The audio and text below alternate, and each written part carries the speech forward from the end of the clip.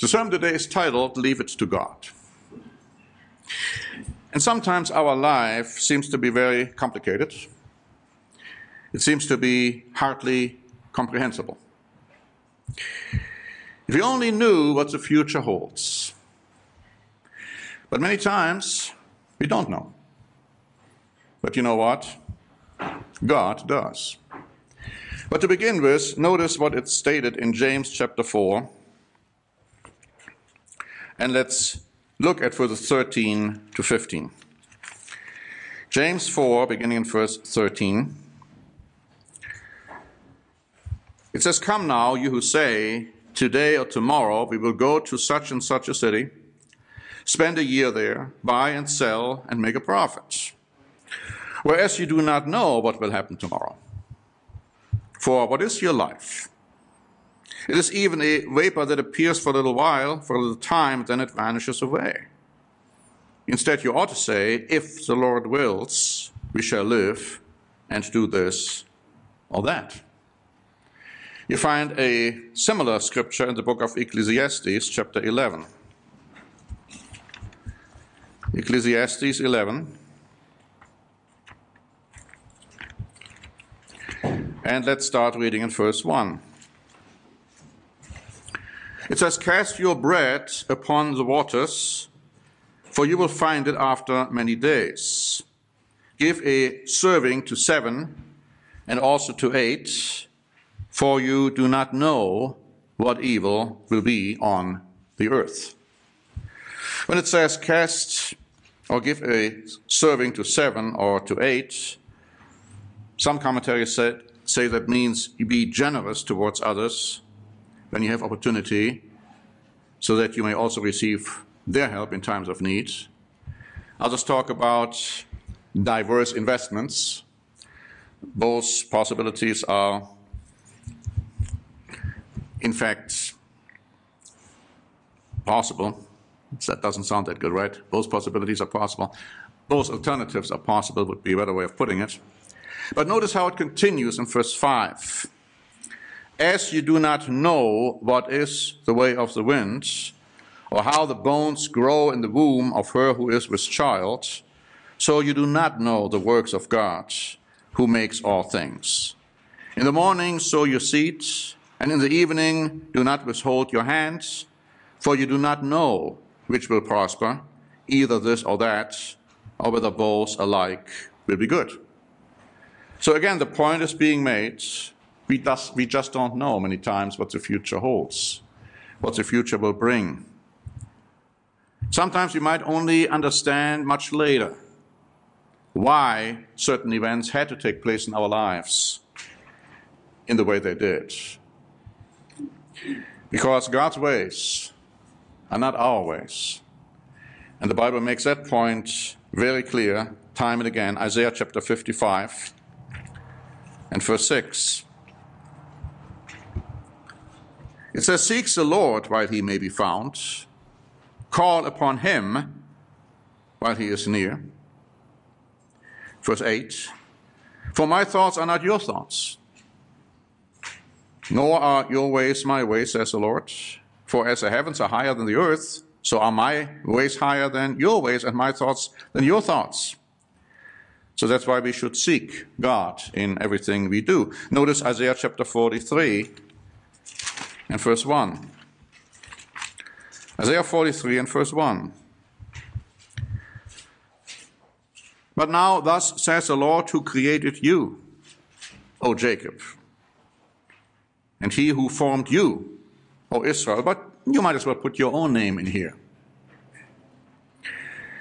"Fear not, for I have redeemed you. I have called you by your name. You are mine." And then he tells us, "And when you pass through the waters, I will be with you. And through the rivers, and they shall not overflow you. And when you walk through the fire, you shall not be burned, nor shall the flame scorch you. For I am the Lord your God, the Holy One of Israel, your Savior." Let's stop right here. And let's apply it to your own life. And think about everything you have experienced so far. Is that true or is that not true? That God was with you no matter what happened.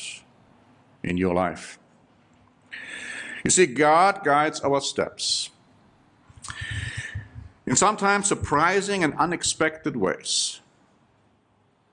His ways are many times different than what we might have thought, what we might have anticipated. Isaiah 43 and verse 13. We read, "Indeed, before the day was, I am he, and there is no one who can deliver out of my hands. I work, and who will reverse it?" Verse 16. "Thus says the Lord, who makes a way in the sea, and a path through the mighty waters." An unexpected way. Nobody expects that God opens up the sea for us and shows us a way to get through that one. Verse 21. "This people I have formed for myself, and they shall declare my praise." That's you and me. It says God has formed us for him so that we can declare his praise to others. And so we should actually leave it to God. We should actually allow him to direct our ways. And we find that admonition time and again. Proverbs chapter 16 and verse 1. Proverbs 16 and verse 1. It says, "The preparations," what we might have in mind, what we may want to do, our plans, of the heart, they belong to man. But the answer of the tongue is from the Lord. "All the ways of a man are pure in his own eyes, but the Lord weighs the spirits." And that's why it says, "Commit your works to the Lord, and then your thoughts will be established." I want to give you an interesting example of somebody who did just that, who turned it all over to God. I'm talking about Abraham's servant, who was asked to go to the place Abraham had come from and find a wife for Abraham's son Isaac. Notice how the servant went about it. Genesis chapter 24, beginning in verse 42.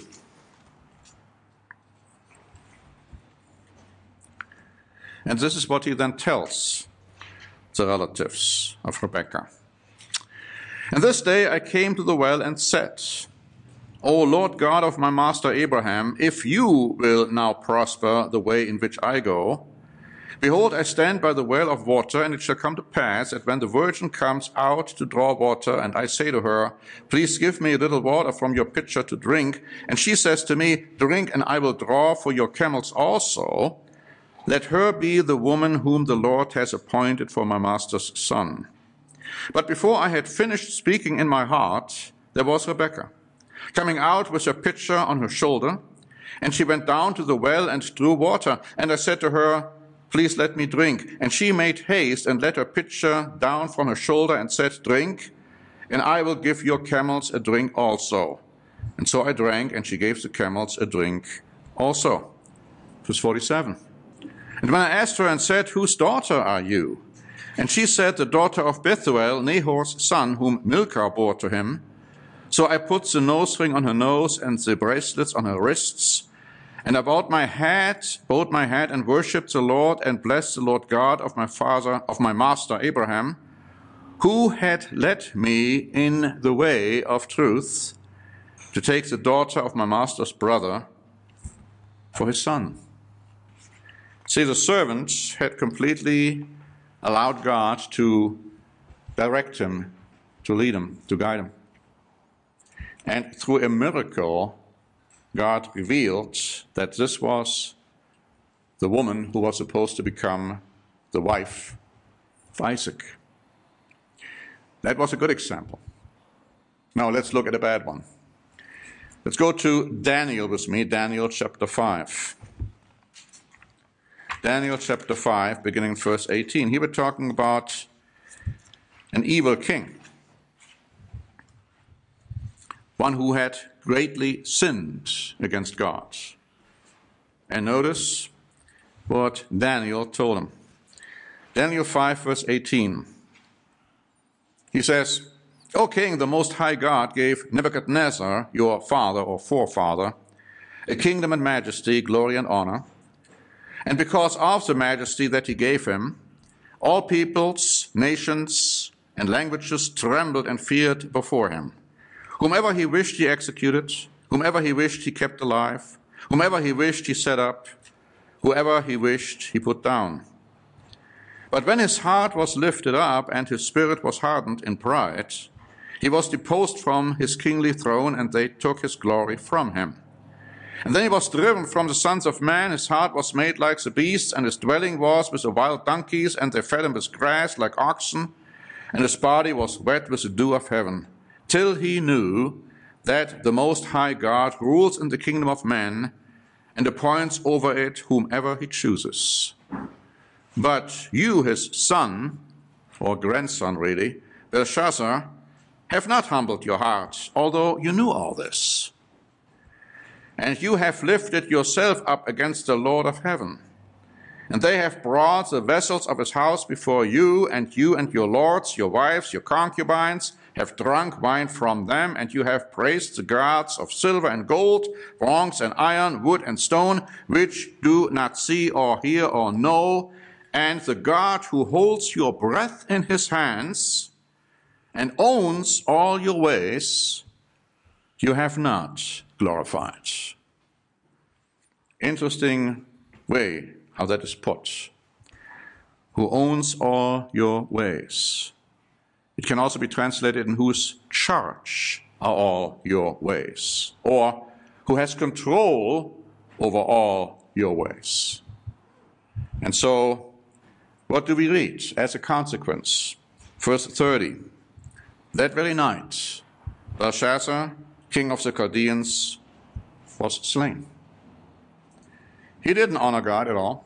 He didn't recognize that God was in charge, should have been in charge of his life. And so this is what he incurred.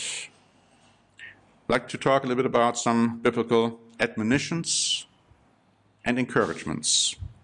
First in Psalm 25 and in verse 12. Psalm 25 and verse 12. Who is a man that fears the Lord? Him shall he teach in the way he chooses. Now, even a superficial reading of that scripture, the way it's translated here, tells me there's something wrong with the translation. It doesn't seem to make any sense. Well, a much better translation is in the Living Bible. It says, God will teach him how to choose the best. Or the RSV writes, him he shall instruct in the way that he should choose. Or the New American Bible reads, God shows them the way to choose. That is the way it should be translated. In other words, who is a man that fears God? Well, God will show him then what he should do. Also notice Psalm 32 and verse 8. Again, I will instruct you and teach you in the way you should go, and I will guide you with my eye. You see, time and again, God is showing us, if we let him, what we should do. He guides our steps. Notice Proverbs chapter 21. Proverbs 21 and verse 1. Notice the control God has. It says, the king's heart is in the hand of the Lord. Like the rivers of water, he turns it wherever he wishes. Proverbs chapter 16 and verse 9. 16:9. A man's heart plans his way, but the Lord directs his steps. You see, sometimes we have ideas, we have plans, we have concepts, but if it doesn't fit with what God wants us to do, he will intervene, he will direct our steps through circumstances, through other means. Proverbs chapter 20, verse 24. A man's steps are of the Lord. How then can a man understand his own way? Sometimes we can, sometimes we cannot.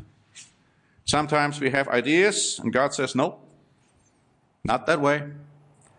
And then he will make his will known, if we have ears to hear and eyes to see. Jeremiah chapter 10 and verse 23. Jeremiah 10 and verse 23. It says, O Lord, I know the way of man is not in himself. It is not in man who walks to direct his own steps. Strong statement. The point is this: one cannot walk alone without God to live a life which is in harmony with God. The Living Bible writes, I know it is not within the power of man to map his life and plan his course.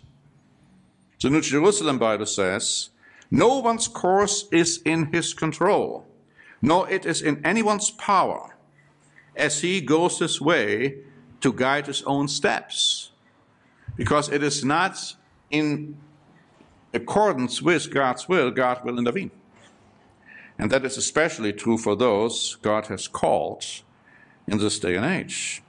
Psalm 48 and verse 14. Psalm 48 and in verse 14.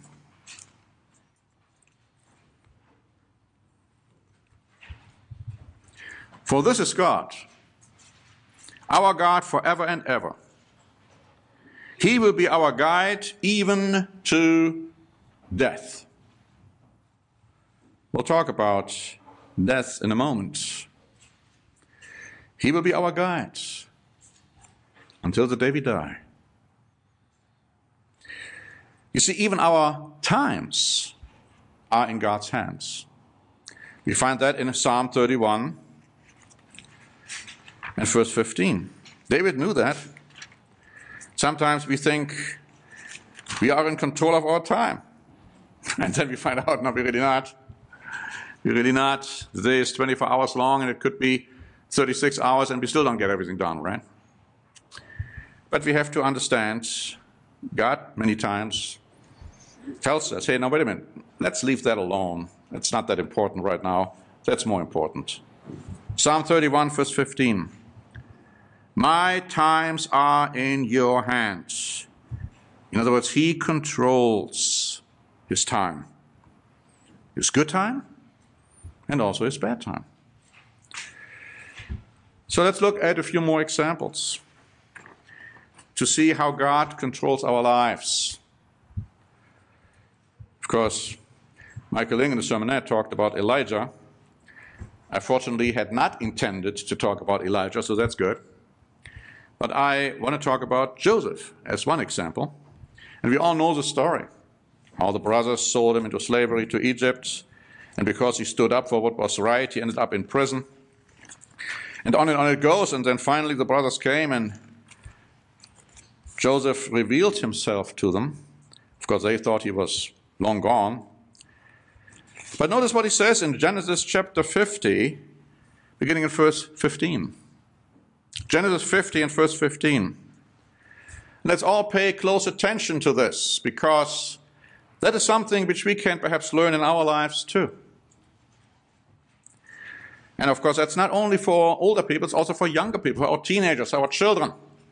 They should also listen to this very carefully, because sometimes things happen in their lives and they don't quite understand what is going on.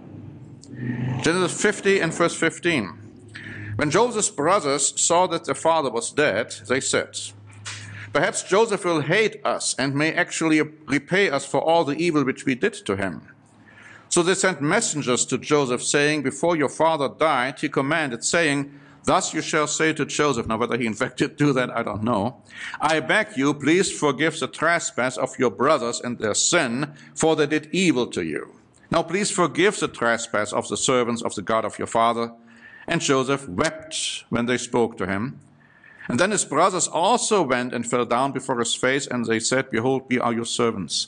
And Joseph said to them, do not be afraid, for am I in the place of God? But as for you, you meant evil against me. Oh yeah. But God meant it for good, in order to bring it about, as it is this day, to save many people alive.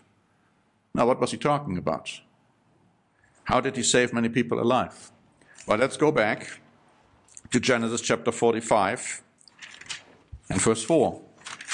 Genesis 45 and verse 4.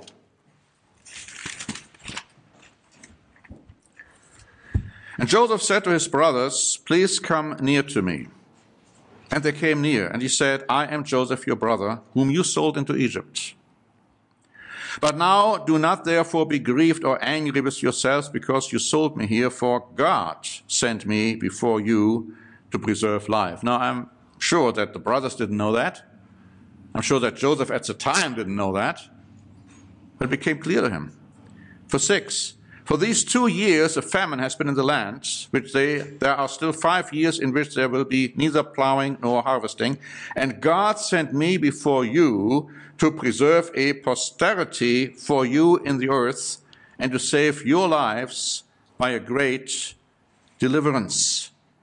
And so now it was not you who sent me here, but God. And he has made me a father to Pharaoh, and lord to all his house, and a ruler throughout all the land of Egypt. Notice the terrible events which were happening in Joseph's life, being sold into slavery, ending up in prison.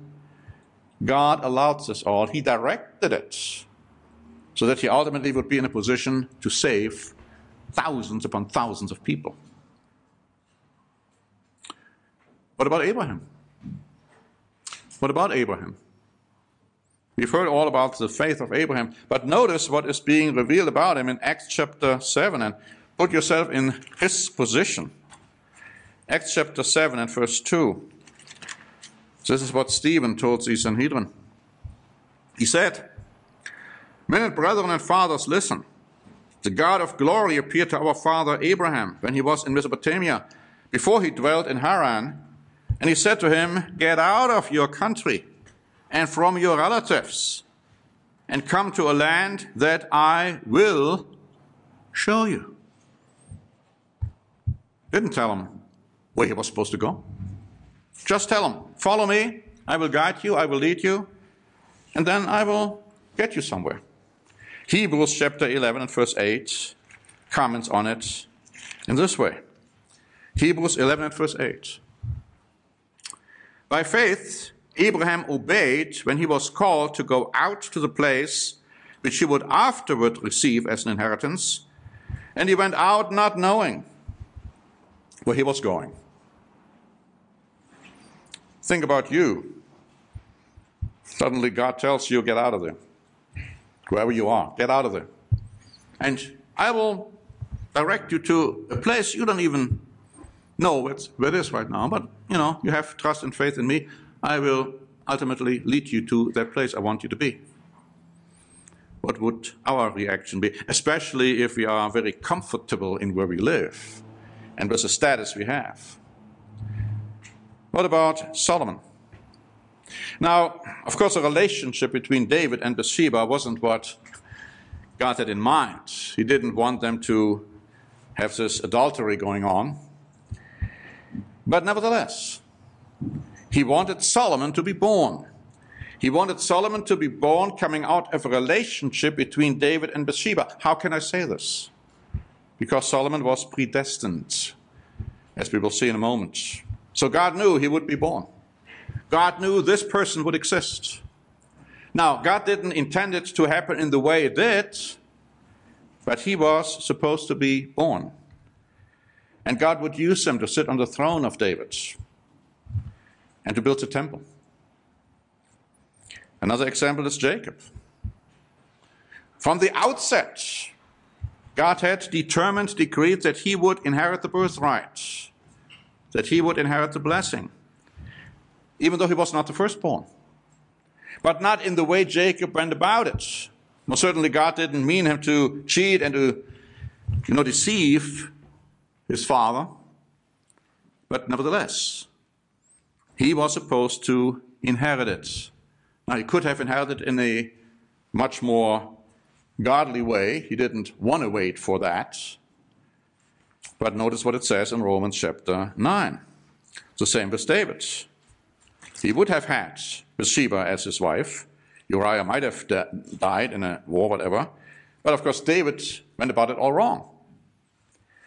Jacob went about it all wrong. But the end result was that God carried out his will. Romans chapter 9, verse 10. Not only this, but when Rebekah also had conceived by one man, even by our father Isaac,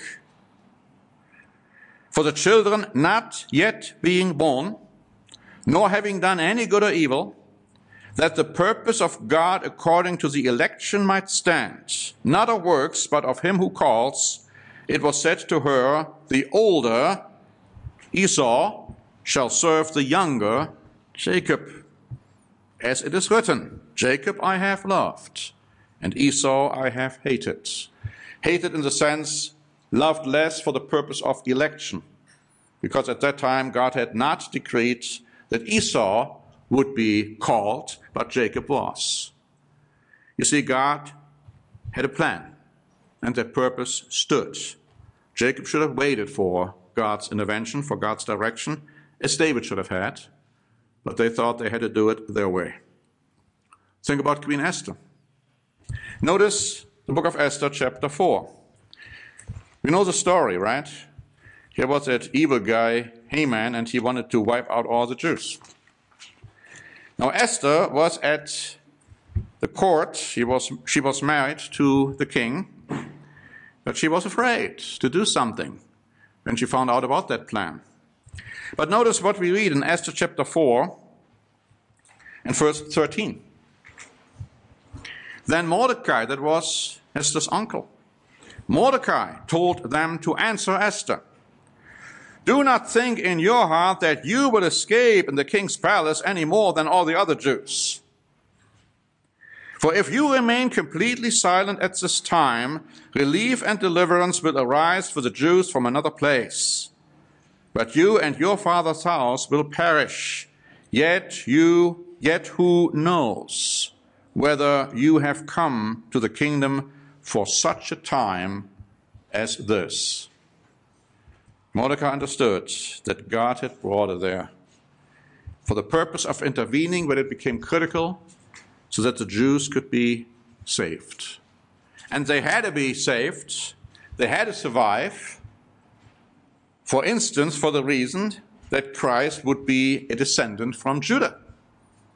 That was decreed, that was known from the outset, and of course if all the Jews would have been killed, Christ could have not been born. You see, again, God directed it. He directed something else, a tremendous example of unbelievable foresight. You just heard about in the announcement that an article was just published on God Knows the Future. Notice how he knows the future insofar as 1 Kings is concerned. You try to figure this out. No, God knows the future. That's the answer. But he also directs things to happen. 1 Kings chapter 13, beginning in verse 1. And behold, a man of God went from Judah to Bethel by the word of the Lord, and Jeroboam stood by the altar to burn incense. Now he was worshiping false gods, idols. And then he cried out against the altar by the word of the Lord and said, O altar, thus says the Lord, behold a child, Josiah by name, shall be born to the house of David. And on you he shall sacrifice the priests of the high places who burn incense on you, and men's bones shall be burned on you. Now, would it happen? A child with the name Josiah? Now remember, when this was stated here, there was no Josiah. He wasn't even born yet.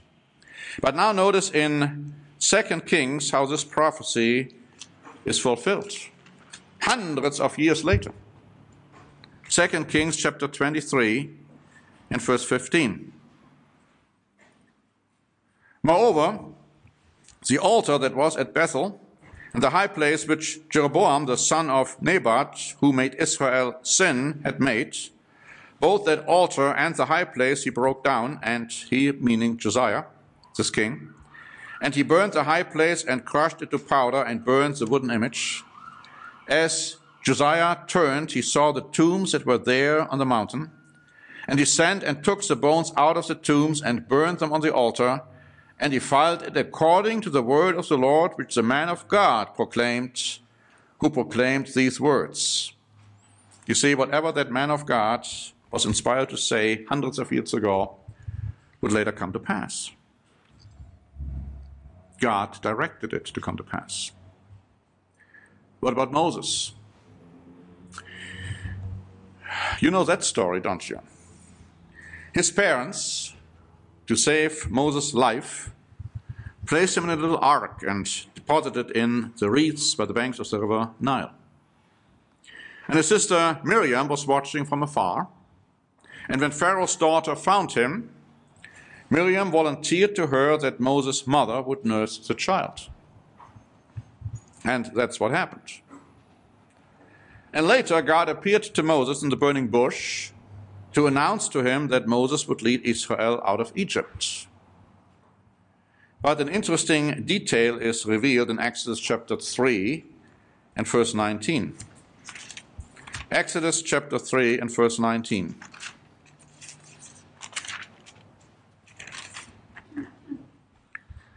This is what God told Moses from the outset. He says, I am sure that the king of Egypt will not let you go. No, not even by a mighty hand.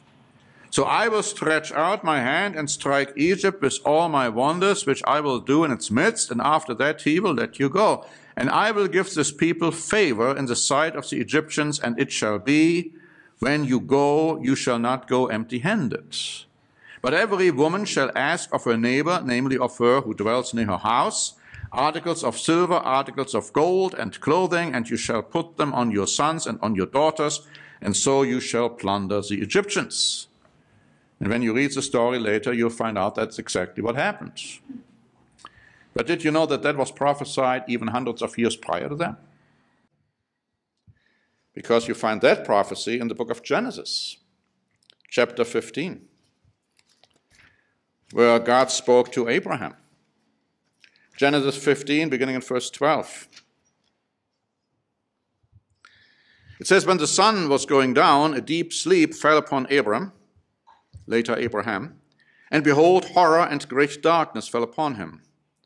And then he, God, said to Abram, know certainly that your descendants will be strangers in a land that is not theirs, and will serve them, and they will afflict them 400 years.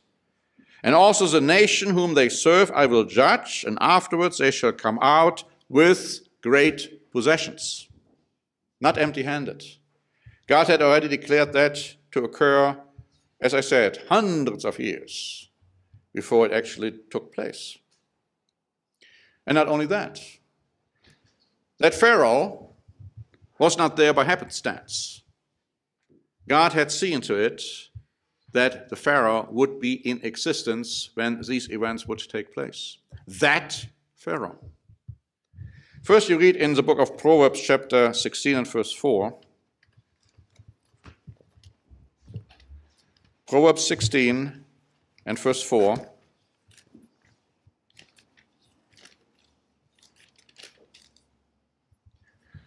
The Lord has made all things for himself, yes, even the wicked, for the day of doom. And Pharaoh would have been a prime example of that. He had to be in power so that God's purpose could be fulfilled. Notice this in Romans chapter 9 and in verse 17. For the scripture says to Pharaoh, even for this same purpose I have raised you up, that I might show my power in you, and that my name might be declared in all the earth. God raised up this Pharaoh so that his purpose as to what he had decreed could be fulfilled. But what Paul, the Apostle Paul, think about him when he was still Saul. Paul thought about it quite a bit.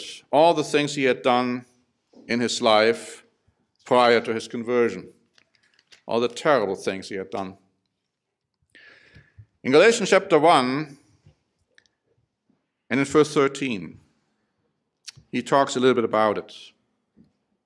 Galatians 1 and verse 13, he says, for you have heard of my former conduct in Judaism, how I persecuted the church of God beyond measure and tried to destroy it.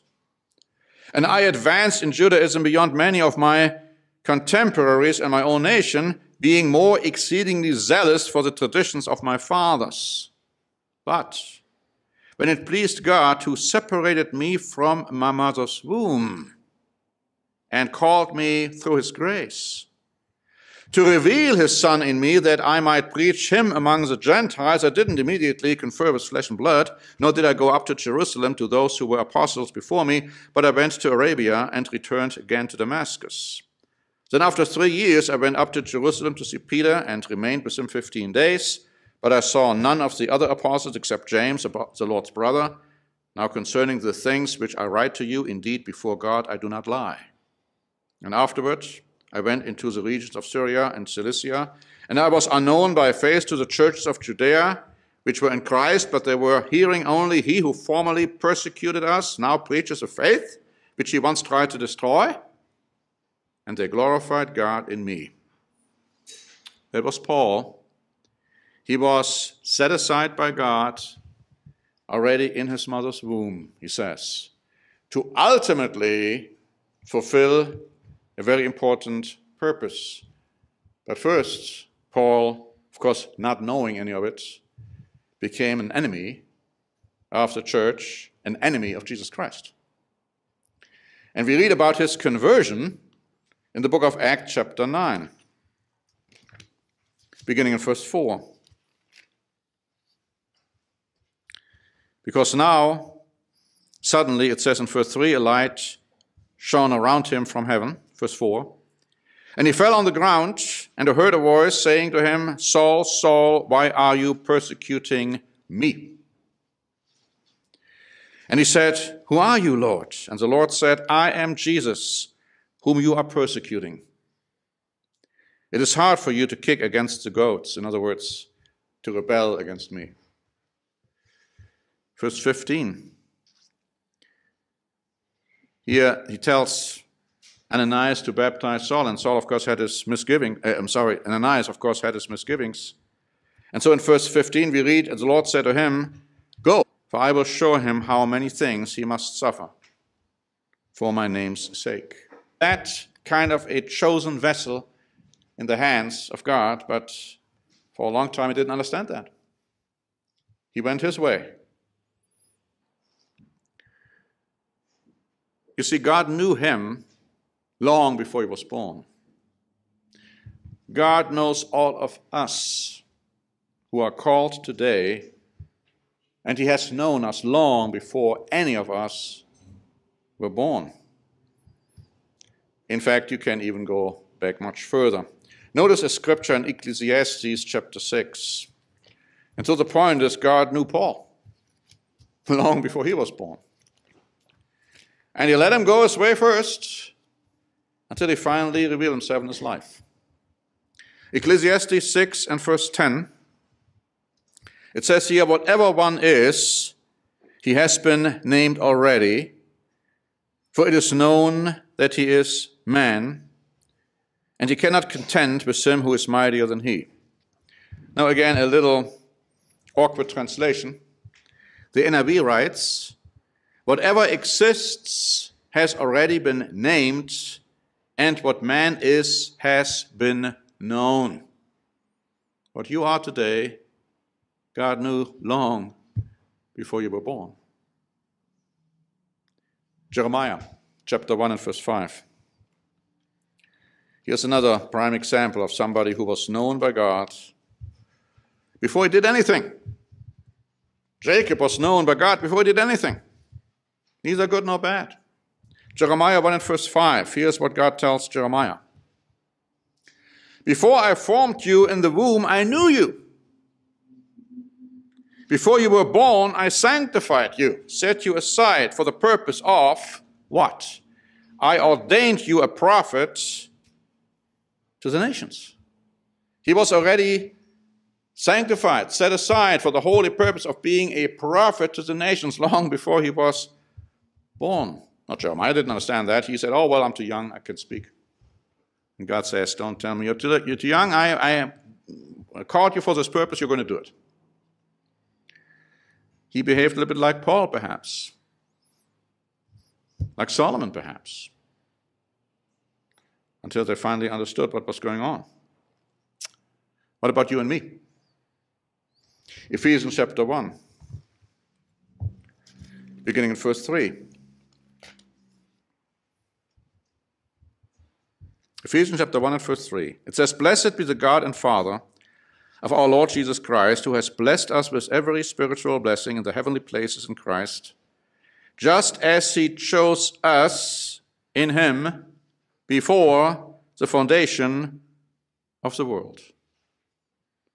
Now, you got to think that through. I mean, God has chosen you already before this world was even created. God has known you. God has known me before this world was even created. That's what it says. Just as he chose us in him before the foundation of the world, that we should be holy. That's the purpose. And without blame before him in love, having predestined us to adoption as sons by Jesus Christ to himself, according to the good pleasure of his will. Now, where it says having predestined us to adoption, that's a pretty bad translation. It should be, he has predestined us unto sonship. As, for instance, the New Luther Bible, 2009, brings it. The RSV says, he destined us in love to be his sons through Jesus Christ. And son and daughter is also used in other places. We were predestined by God, foreknown by God, long before we were born. In fact, from the foundation of the earth, but as I show you even prior to that, to be called in this day and age to fulfill our potential to ultimately become God beings when Christ returns.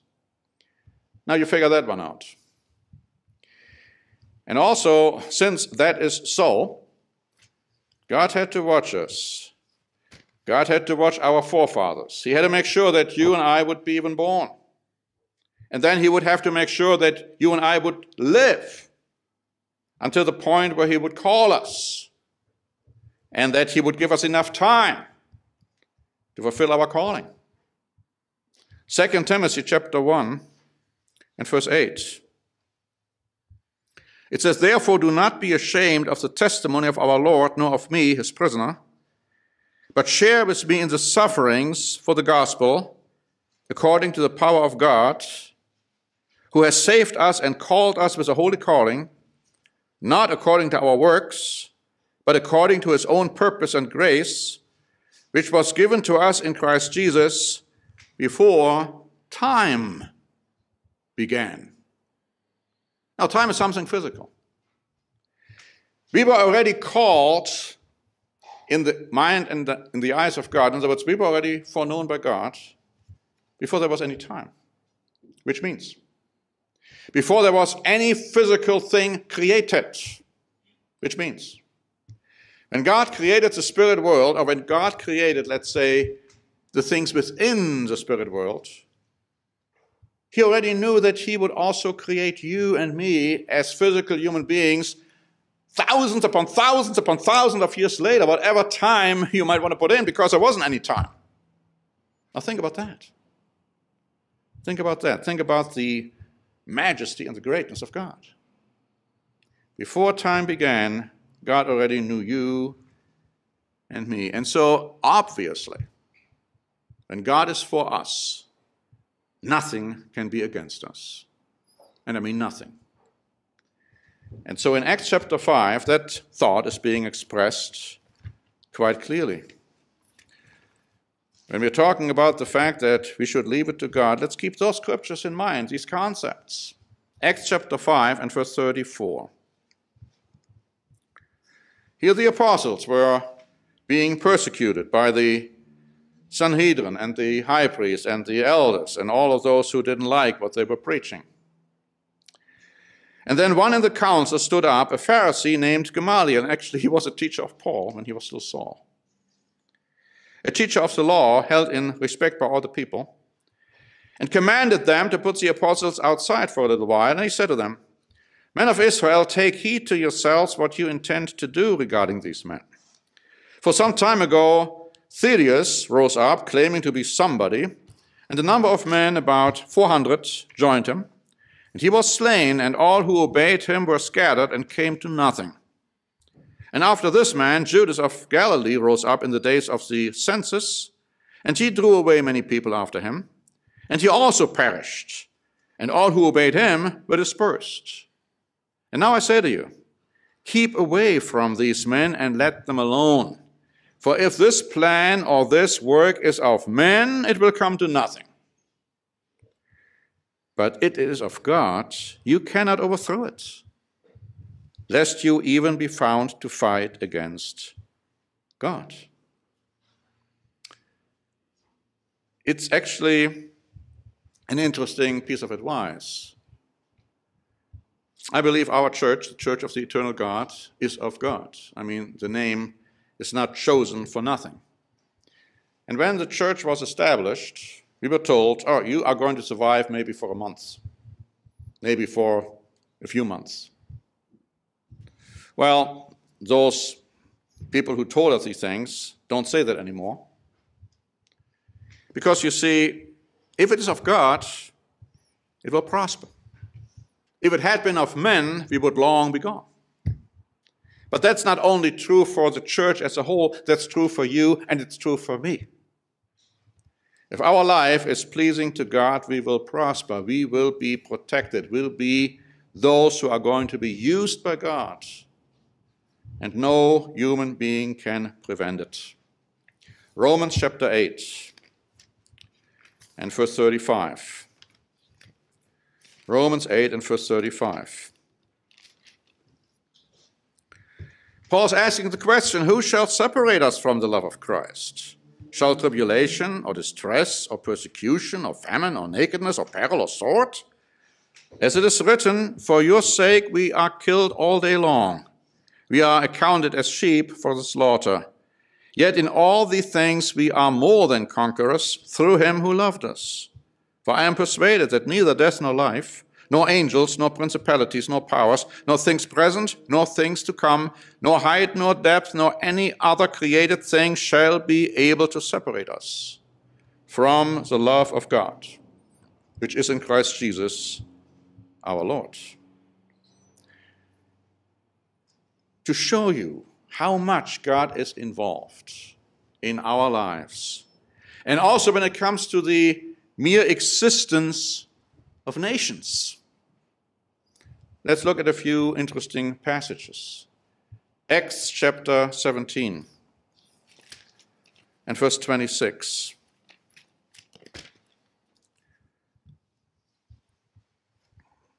This is what Paul is telling the people over there in Greece, I think it is. And he has made from one blood every nation of men to dwell on all the face of the earth, and he has determined their pre-appointed times and the boundaries of their habitation, so that they should seek the Lord in the hope that they might grope for him and find him, though he is not far from each one of us. For in him we live and move and have our being, as also some of your own poets have said, for we are also his offspring. Interesting how the New Luther Bible 2009 translates this.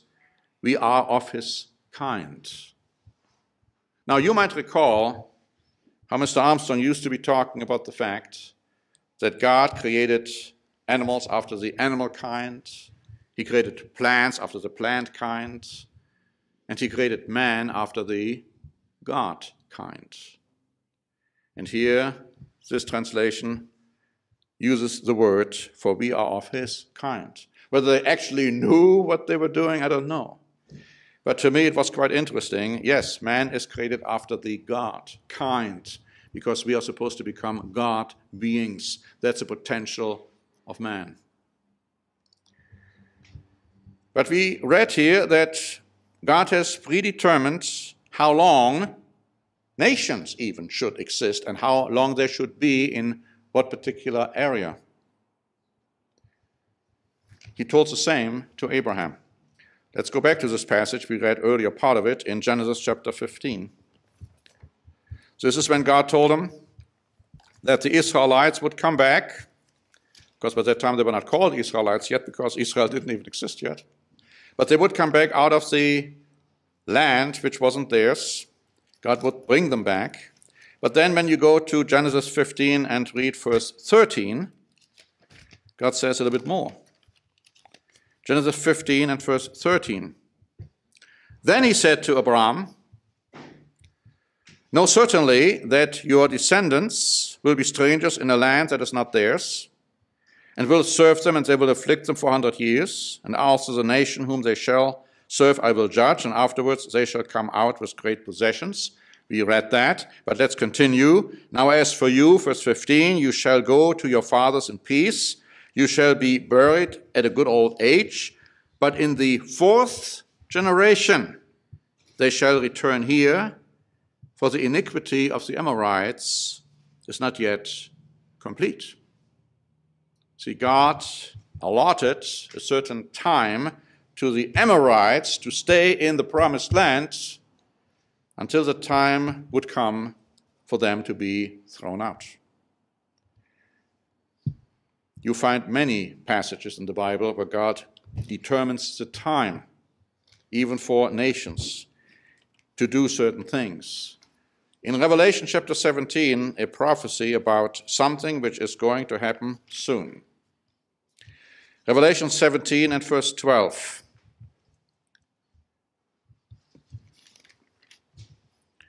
We read about those famous 10 kings or 10 toes, these 10 European nations, these core nations which will unite, and then they will give their power, their authority to a very charismatic political military leader, the beast. Notice what it says in Revelation 17 and verse 12. And the 10 horns which you saw are 10 kings who have received no kingdom as yet, but they receive authority for 1 hour as kings with the beast. Is 1 hour defined? Do we know from other scriptures what 1 hour means? Yes. Turn with me, please, to Daniel chapter 7 and verse 25. Daniel 7 and verse 25, because we know when the beast is in power, he's going to persecute the saints, bringing about the great tribulation, part of which is a martyrdom of the saints. How long is that going to last? Daniel 7 and verse 25.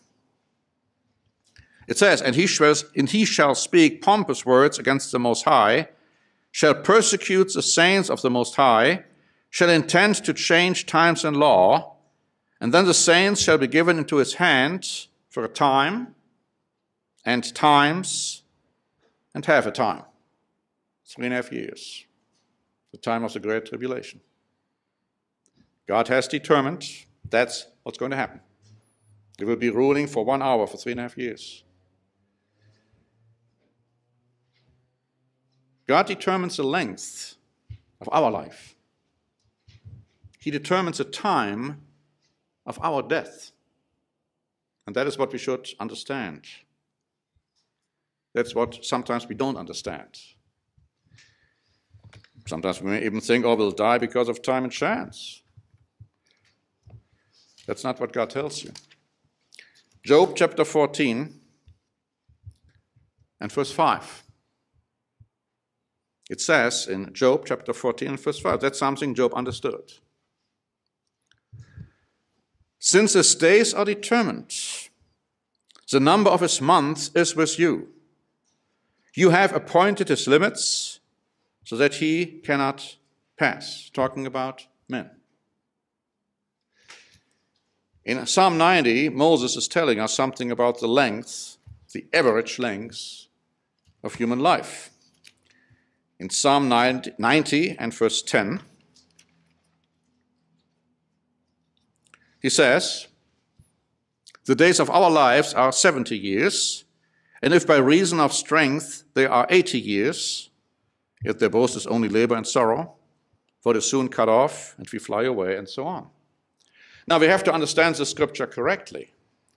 Moses talked about his time, when he was alive. And he said, at his time, the days of our lives, it's about 70 to 80 years. You see, in ancient times, the days of the lives of men could be all the way up to 1,000 years. And it could very well be that that is also the case in the millennium. When it comes to today, you could say that human beings could reach even 90 years or even 100 years. There have been people who have been even older than 100 years. Well, when you look at the average time, you would also have to include those who are fighting in war and being killed and all of that prematurely. But I'm talking about, you cannot use that scripture and say, oh, therefore, once you reach 80 years, that's it. No, not necessarily. Also, God can lengthen and he can shorten the days of our lives. Notice an interesting passage in the book of Isaiah, chapter 38. In Isaiah chapter 38 and in verse 1. It says, in those days, Hezekiah, he was a righteous king. He was sick and near death.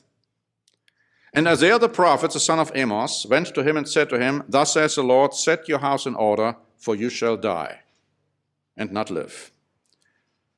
Well, Hezekiah wasn't quite ready for that.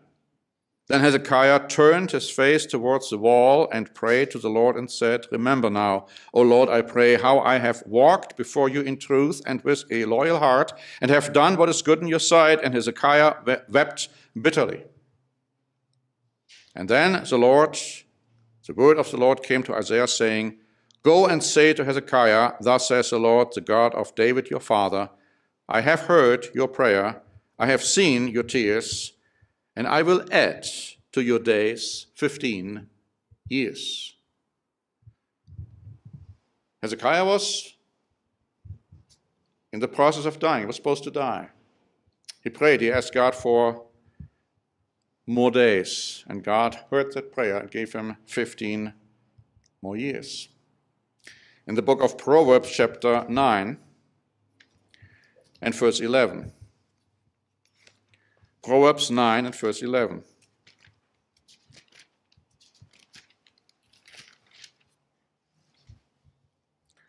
For by me, it's talking about godly wisdom here, your days will be multiplied, and years of life will be added to you. So you go and start with an average lifespan, and here God says, okay, well, you follow me, accept my wisdom, I will add life. I will add days to your life. Chapter 10, verse 27. Proverbs 10 and verse 27. Notice again. The fear of the Lord prolongs days. But also notice this. But the years of the wicked will be shortened. See, it goes both ways. And that statement can also be found in the book of Psalm 55 and in verse 23. Psalm 55 and verse 23. And let's jump right in the middle of this passage. It says, bloodthirsty and deceitful men shall not live out half the days. Yeah, of course. They are bloodthirsty, they go to war, they get killed. They could have stayed alive a lot longer. But God shortened it, or God allowed it, that their lives be shortened. Now when it comes to us, when it comes to those of us who are converted, who are becoming converted, or being called out of this world, we got to understand something. We got to understand that our lives and our death is precious in God's eyes. And I mean precious. Because God knows what's going on. He watches us. Nothing is going to happen in our lives which God doesn't know. You are not going to die prematurely by time and chance. When you die, when I die, it is because God has decreed that that is a time for us to go. Psalm 72 and verse 14. Here he says, he will redeem their life from oppression and violence, and precious shall be their blood in his sight. It's not something God is not aware of. Psalm 116. And notice verse 15. Psalm 116 and verse 15. Precious in the sight of the Lord is the death of his saints. Now, first you might look at that and you might say, well, how can that be true? Well, we'll see in a moment why that is true. Precious in the sight of the Lord is the death of his saints. Notice Psalm 116. We just looked at that. Let's look at Isaiah chapter 57. Isaiah 57, beginning at verse 1. It says, the righteous perishes, and no man takes it to heart. Merciful men are taken away, while no one considers that the righteous is taken away from evil. He shall enter into peace. They shall rest in their beds, each one walking in his uprightness. They fall asleep, but in the next second of his or her consciousness, they are alive again. And if they have been converted in this life, they have been those who have received God's Holy Spirit, they will become alive again as immortal spirit God beings. It's in 1 second. For them, no time has passed. That's why the death of his saints are precious in God's eyes. Notice Numbers chapter 23 and verse 10. Numbers chapter 23 and verse 10.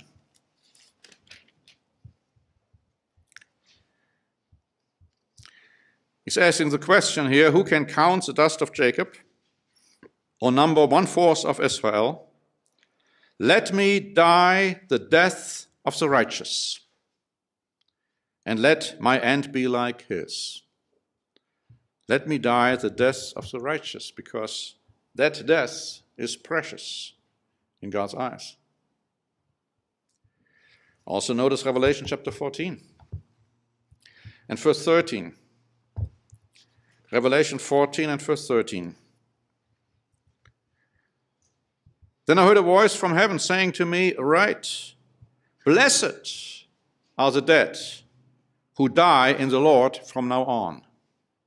Yes, says the Spirit, that they may rest from their labors and their works follow them. They won't be forgotten. When Christ comes back, he will reward us for the works we have been doing. It's interesting what Paul's attitude was. I mean, here's Paul, who had been persecuting the church, had been persecuting the saints, had been responsible for the death of many of those. But then he got converted. And then, of course, he had to go through a lot of pain, a lot of suffering, many trials. But notice what his conclusion of the matter was. Romans chapter 14 and verse 8. Romans 14 and verse 8. He says, "For if we live to the Lord. And if we die to the Lord.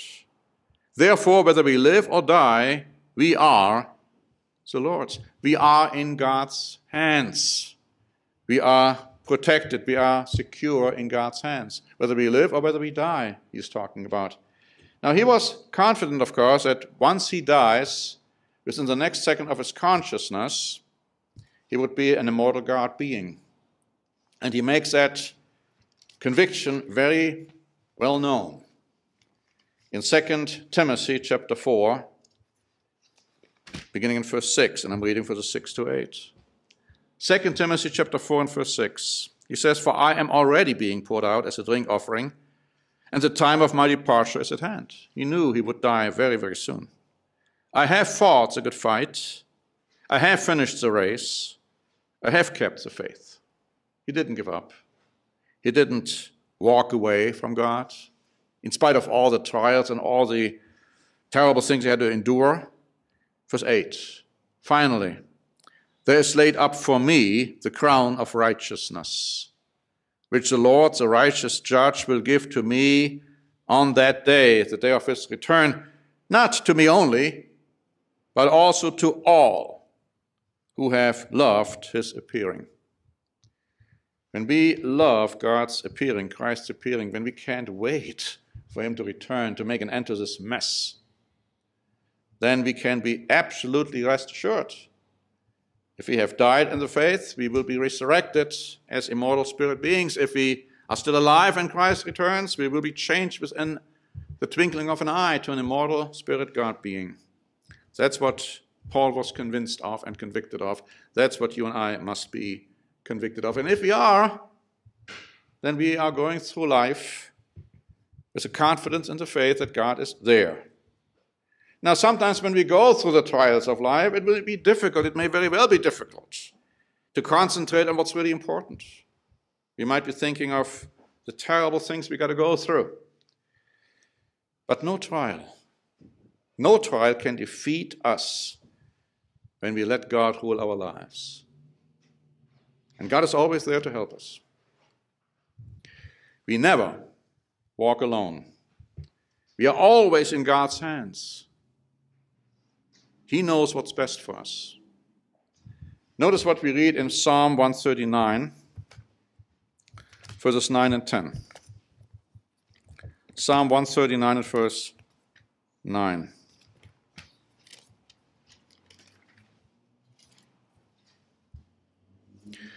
"If I take the wings of the morning and dwell in the uttermost parts of the sea, even there your hand shall lead me, and your right hand shall hold me." No matter where we go, no matter where we try to go, even Jonah tried to escape from God, and God was right there and said, no, you are doing what I have told you to do. There is no place we can depart. We can try to be hidden from God. But here, the point which I want to make, which is important, how David is stating it, he says, "Your hand shall lead me, and your right hand shall hold me." In other words, God will never leave us. He will never forsake us. He will always be with us in our trials, in our problems, in our difficulties. We find that very clearly expressed in the book of Hebrews chapter 13, a scripture we all know very well. But let's read it again. Hebrews 13, verses 5 and 6. And when we go through trials, I think these scriptures which we have been reading together today should help us to not lose focus. Hebrews 13 and verse 5, it says, "Let your conduct be without covetousness. Be content with such things as you have. For he himself has said, I will never leave you, nor forsake you. so we may boldly say, the Lord is my helper, I will not fear, what can man do to me? Because we know that God is always there. You see, God carries us, literally carries us, in our times of trial. In Deuteronomy chapter 1, we read that God carried the entire nation of Israel. He is carrying you and me today. Deuteronomy 1 and verse 30. The Lord your God, who goes before you, he will fight for you. See, what can man do to me? Let him do our battles and fight our battles. He will fight for you, according to all he did for you in Egypt before your eyes and in the wilderness, where you saw how the Lord your God carried you as a man carries his son, in all the way that you went until you came to this place. Sometimes you have carried your son. I can't do that anymore right now. He's too old for that. Maybe the grandson I can. But you know, God has carried all of us in that way. Through all our trials, through all our problems. Isaiah chapter 46, and verses 3 to 4. He says, listen to me, O house of Jacob, and all the remnant of the house of Israel, who have been upheld by me from birth. Now again, put your name in there. Look at this individually. You have been upheld by God from birth, who have been carried from the womb, even to your old age. Now that applies to me. Even to your old age, I am he, and even to gray hairs I will carry you. I have made, and I will bear, and even I will carry, and will deliver you. What a beautiful promise. I like to conclude with reading a poem to you, a poem you probably know quite well. You might have heard it many, many times. You might know it by heart, but I think it's a fitting conclusion for the sermon today. It's titled, Footprints in the Sand. One night a man had a dream. He dreamt he was walking along the beach with the Lord. Across the sky flashed scenes from his life. And for each scene he noticed two sets of footprints in the sand, one belonging to him and the other to the Lord. And when the last scene of his life flashed before him, he looked back at the footprints in the sand. He noticed that many times along the path of his life, there was only one set of footprints. He also noticed that it happened at the very lowest and saddest times in his life. This really bothered him. And he questioned the Lord about it. Lord, you said that once I decided to follow you, you'd walk with me all the way. But I have noticed that during the most troublesome times in my life, there is only one set of footprints. I don't understand why. When I needed you most, you would leave me. And the Lord replied, my son, my precious child, I love you. I would never leave you. During your times of trial and suffering, when you see only one set of footprints, it was then that I carried you.